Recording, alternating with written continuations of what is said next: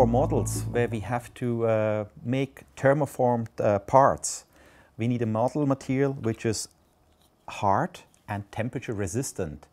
One of the liquids we are using nowadays is the liquid Model T from DETAX, because Model T is one of the few liquids in the dental field which allow us to print models which are temperature resistant.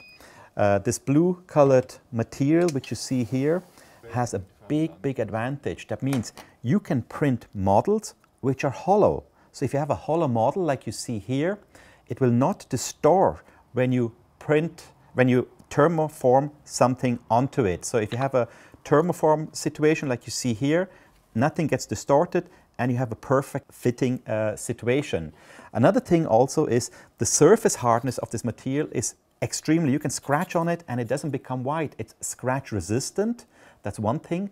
And the viscosity is very low of this material. So the big advantage, it's very easy to clean after you have done your printing. So this material is one of the few materials on the market which you can say it is available for the conventional UV DLP printing technology.